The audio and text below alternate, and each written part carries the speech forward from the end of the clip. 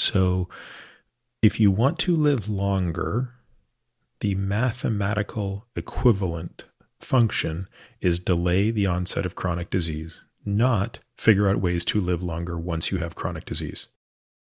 It's worth noting that unfortunately the entire healthcare system is mostly geared towards the opposite. Prevention is not really the mainstay of medicine. Medicine has had its greatest impacts or its greatest efforts basically on what to do once you have a disease. How do you live longer? So double clicking on this idea a little bit, we say, okay, well, now that you've accepted the idea that we're going to delay the onset of chronic disease in as much as we want to live longer, what are the major pillars of chronic disease? And they are basically four things. I think of them as sort of three disease processes and then one sort of overarching principle. So the three main disease pillars are atherosclerotic disease, so cardiovascular disease and cerebrovascular disease, cancer, and neurodegenerative disease, of which Alzheimer's disease is the most common. And then when you add the fourth, which is kind of the foundational disease, which is really a spectrum of everything that goes from hyperinsulinemia to insulin resistance to fatty liver disease to type 2 diabetes. I consider that kind of one big spectrum. That effectively becomes the foundation upon which these others exist. And so, as you know, in the book, we refer to those as the four horsemen of disease, or the four horsemen of chronic disease. And so when you look at those four things, the spectrum of everything from hyperinsulinemia to type 2 diabetes, the atherosclerotic diseases, cancer, and the neurodegenerative diseases, that amounts to a little over 80% of deaths in people over 50 who do not smoke. So that's non-trivial. And in fact, in the spirit of starting with the 80-20 principle, that's really where we want to focus most of our efforts. The other side of this coin, which is the healthspan side, comes down to these three pieces: the cognitive piece, the physical or structural piece, and the emotional piece. And the good news here is you get one really easy one for free, which is the cognitive piece. So most of the efforts we put into preserving cognition are basically directly in line with the efforts we will make to reduce the risk of dementia. So if you're sort of picturing me on a whiteboard, the way I'd be explaining this is on the left-hand side, I'd have lifespan, and I'd have these four horsemen. And then on the other side, I'd have healthspan, and I'd list these three things out. And there'd be a big solid line between dementia and cognitive preservation, because they are so lockstep. So everything you're doing on one, you're basically getting the benefit on the other. The second one is the physical exoskeleton. And this is, I think, for many people, the first one that really starts to compromise quality of life, at least in my experience. For most people, it's the knee pain, back pain, hip pain, neck pain that is the first thing that really starts to encroach on quality of life. And it occurs decades before a person takes their final breath.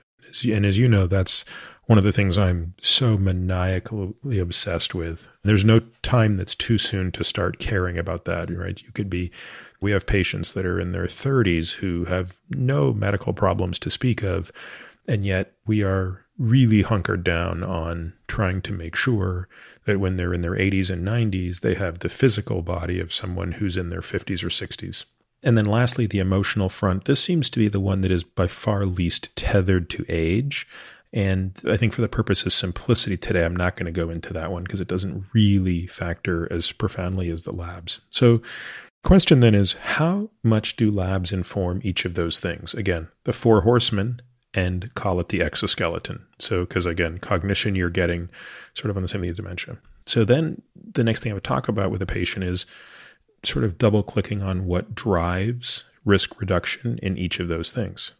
Thank you for listening to today's sneak peek AMA episode of The Drive. If you're interested in hearing the complete version of this AMA, you'll want to become a member. We created a membership program to bring you more in-depth exclusive content without relying on paid ads. Membership benefits are many, and beyond the complete episodes of the AMA each month, they include the following: ridiculously comprehensive podcast show notes that detail every topic, paper, person, and thing we discuss on each episode of The Drive. access to our private podcast feed, the Qualies, which are a super short podcast, typically less than 5 minutes, released every Tuesday through Friday, which highlight the best questions, topics, and tactics discussed on previous episodes of The Drive. This is particularly important for those of you who haven't heard all of the back episodes. It becomes a great way to go back and filter and decide which ones you want to listen to in detail. Really steep discount codes for products I use and believe in, but for which I don't get paid to endorse, and benefits that we continue to add over time. If you want to learn more and access these member-only benefits, head over to peterattiamd.com/subscribe. Lastly, if you're already a member, but you're hearing this, it means you haven't downloaded our member-only podcast feed where you can get the full access to the AMA and you don't have to listen to this. You can download that at peterattiamd.com/members. You can find me on Twitter, Instagram, and Facebook, all with the ID Peter Attia MD. You can also leave us a review on Apple Podcasts or whatever podcast player you listen on. This podcast is for general informational purposes only and does not constitute the practice of medicine, nursing, or other professional healthcare services, including the giving of medical advice. No doctor-patient relationship is formed. The use of this information and the materials linked to this podcast is at the user's own risk. The content on this podcast is not intended to be a substitute for professional medical advice, diagnosis, or treatment. Users should not disregard or delay in obtaining medical advice from any medical condition they have, and they should seek the assistance of their healthcare professionals for any such conditions.